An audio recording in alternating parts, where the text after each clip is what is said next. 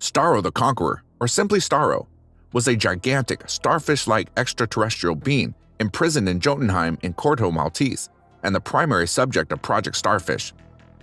After it was targeted for termination by Task Force X, it went on a rampage across the city using its girth and mind-controlling spores to cause havoc. Starro is shown to be harmless prior to its discovery and was a fan of stargazing while in space, only attacking when it was unwillingly taken by the American astronauts. After its capture and during its time within Project Starfish, Starro suffered from immense, constant physical and mental torture for 30 years, pleading with Task Force X to save it from the Madman and brutally dismembered Greives despite its desperate pleas to spare him. After being freed from its confinement, it took out its pain and misery on Corto Maltese, destroying the city and using the populace as hosts for its army. As it died, Starro professed that it was perfectly content floating within deep space, staring at the stars and the cosmos. Powers and abilities.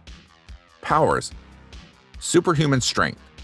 As expected from its large size, Starro has the ability to destroy objects in its path with no effort whatsoever, being able to easily tear the thinker apart with its tentacles.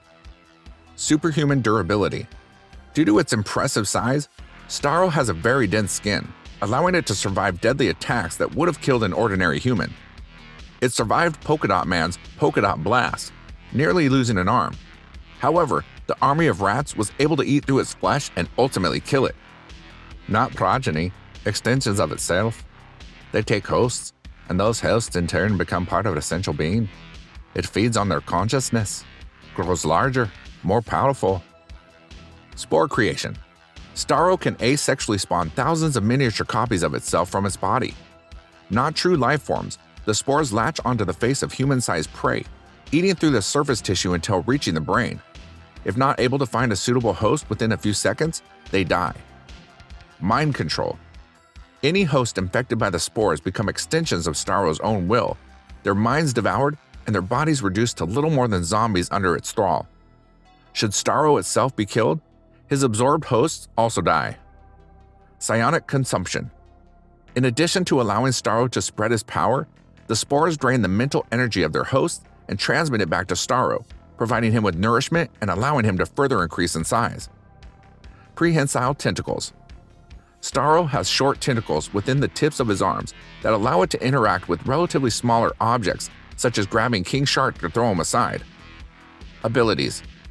Adaptation. Starro has shown to quickly adapt to its surroundings, having previously existed in space and adjusting to the oxygen-rich atmosphere of Earth with little difficulty. Void survivability.